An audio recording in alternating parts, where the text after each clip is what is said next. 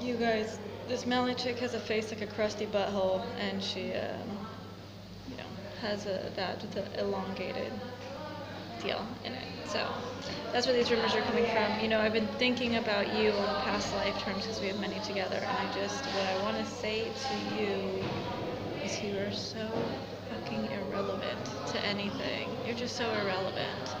And you do spend a lot of time and energy and lives fucking with people, me, a lot. But you only do this because you don't know how to be.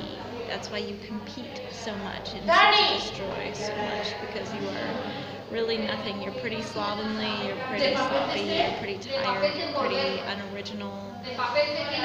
You're kind of just always a puppet to others. There's a little factor of laziness. You just don't amount to much as a person because you constantly live for the goals of other people and in destroying them, or in enterprising to take things over, as opposed to becoming who you are. You take classes now online, you all do as a household, and you do this as a form of control, to always have distance and control of your little world. But I mean, for what? Ultimately, all you guys have are your little slogans and little games and little bullshits. It's all bullshit. It's all bullshit. There's nothing actually there. And as far as this, sensual household, I've actually found you guys very sloppy. You're a very sloppy household.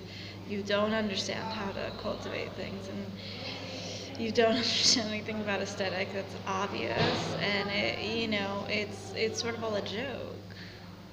Your slogans make no sense, by the way, and really, it's just sad. I do look at your page and I do feel sad because these girls are saying, oh, self-imposed, whatever, barriers between expressing pleasure and not. And the reason they're saying that their expression of pleasure is self-imposed is because they are told to get up in front of their family and their entire household and anyone else that wants to join and get fingered by their family and have an orgasm in front of everybody. And if they don't fully feel comfortable with this, then it's their fault. And this is total rape culture.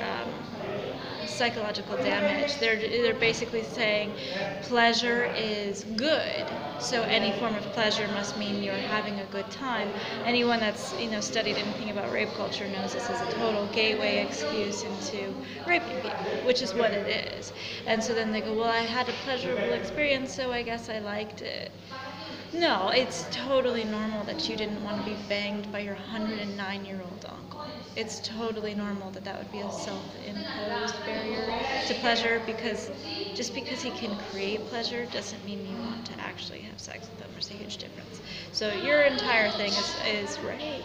It's a harem full of rape, and it's claiming women's empowerment when it's anything but. And it's run by males. So there it is.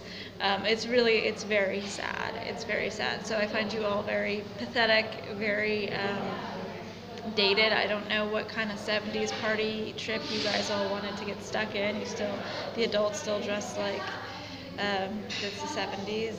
I don't know what fucking high school dance you were rejected from, but something went wrong that you joined a cult. So basically all you're doing, just to break it down for you, is you're justifying sex addiction, which there's no need to justify. You just own it, say that you're a sex addict. But you justify this by saying, well, because I can't, I've read your members' writings, because you can't control your sexuality, your need to have orgasms 3 times a day, or, and it goes on, you instead flip it to go, well, no, I just want it 3 times a day, which is fine, but it's kind of, keep in mind that it's kind of like me saying that I don't ever get addicted to pot. I just want it. Well, I do just want it, and I can give it up, which is actually more than I can say for you, but the reality is there's an aspect of addiction there too, and that does come from some place of longing and void. That's all you guys create, is longing and void. So the reason that you guys are so based on pleasure-oriented and sensory-oriented things is because you don't know joy, because joy comes from purity and doing for others and being really at peace with yourself. And you'll never know that. So your entire group's irrelevant. I find you all horrific, dated, pathetic, and irrelevant. So please kindly fuck off. But you won't, because I'm so entirely relevant to you.